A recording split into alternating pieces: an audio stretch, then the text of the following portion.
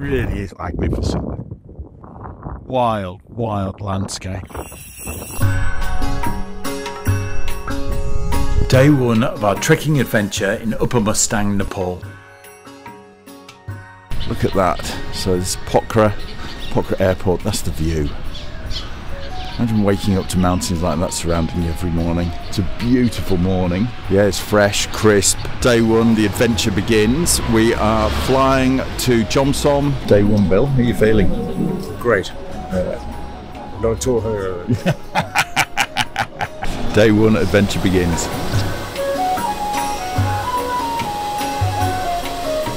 Upper Mustang, here we come. The flights are limited to the early morning due to the high winds that build up in the afternoon. Jomsom is the starting point and the end point for many treks and adventures in the area, such as the Annapurna circuit and the Jomsom trek, and also for pilgrims heading to Muktinath. For us though, it's the start of the journey into the Upper Mustang, close to the Chinese border and Lomantang, the traditional capital of the old kingdom of Mustang.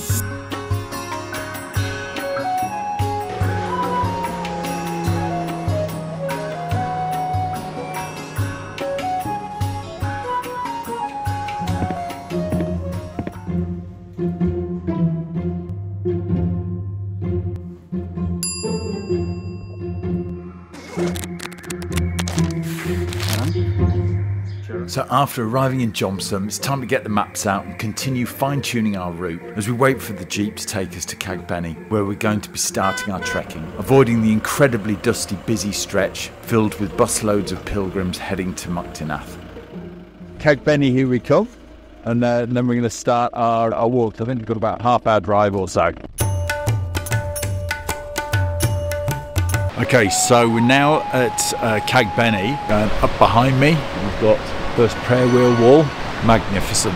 We've come from Jomsom. We opted to take a jeep up because it'd be grim to walk on. It was just a big, wide, dusty road. There's still trekkers still walking on it, but I wouldn't fancy it. There's a real clash between with our first world arrogance, you know, wanting this place to remain the same and to remain a place that we can only walk to and the culture not to move on. And who are we to say that? And saying that, you know, it does change these places forever, and they lose tourism revenue, you know, where people would have stopped at tea houses along the way or stopped for a tea or a coffee, they don't, as people are driving straight up. So now the youth are leaving, there's less people working the land, the young kids don't want to raise horses anymore. So that whole entire lifestyle has literally stopped since these roads came into it. And now people can do just jeep tourism. So I just want to get walking now, I just want to get up into the hills and, you know, have nothing else to do but walk, immersed in the environment,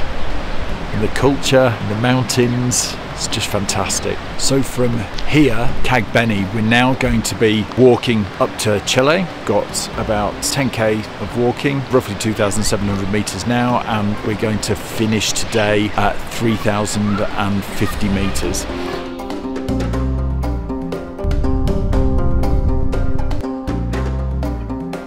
Okay, just have a look up here at these rock formations.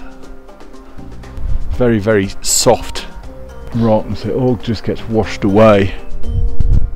Oh, here we go. We've got a friend for the day.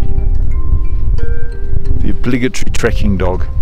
You find one on every trek, and they tend to follow you from village to village, and then just one day they're gone. The landscape is absolutely amazing. Very arid. There's hardly ever any rain up here.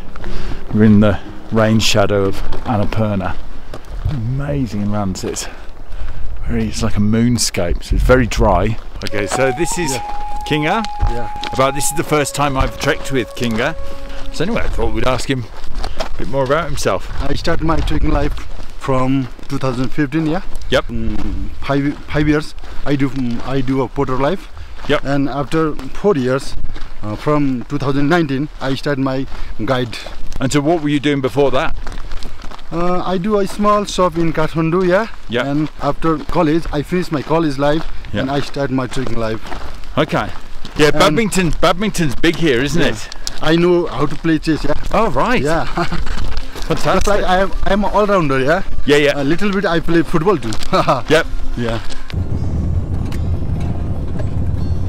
It takes away some of the magic of the mountains when you're being passed by motorbikes and cars. And is there anything good about the roads for the Nepali people who live here? Do they want roads or they don't want roads? They want road, yeah, because they carry a lot of food, yeah. Feels so good to be out of the Jeep and finally trekking. We're still on the road at the moment a fair amount of the time, but it's a lot quieter than the road between Jomsom and Kagbeni, and the landscape makes it all worthwhile.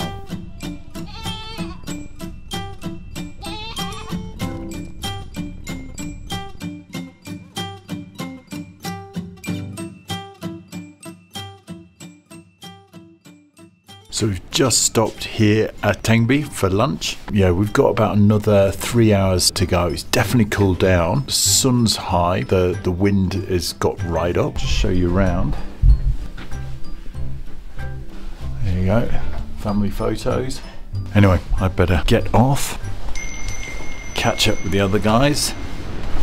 So you see here, this whole arid area, no plant life. And then here you've got this oasis. They're pumping water with generators. Then in here, they're growing a local crop. So the main crop is apples, but they also grow buckwheat, wheat, and potatoes. And it looks magical. It is like a proper little oasis.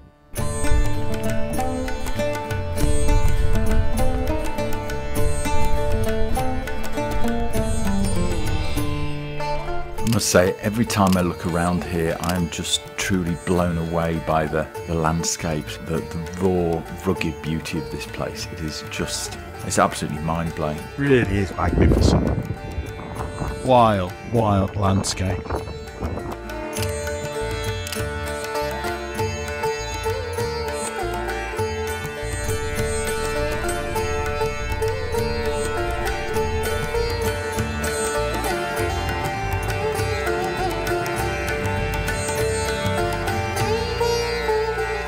And these guys down here in the field, they're all communally making straw, what's going to be used for a whole multitude of purposes.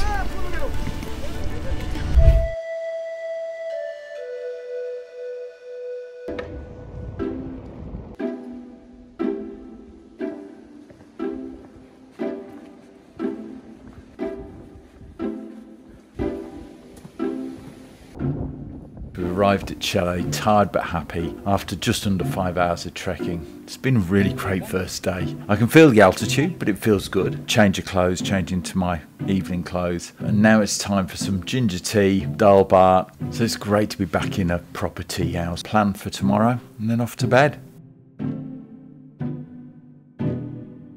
Join me and Bill tomorrow on our most awesome adventure as we head up to the picturesque village of Samar on our way up to Lomantang. On the way you can expect to see more stunning landscapes and stunning views of both Dhaulagiri and Annapurna.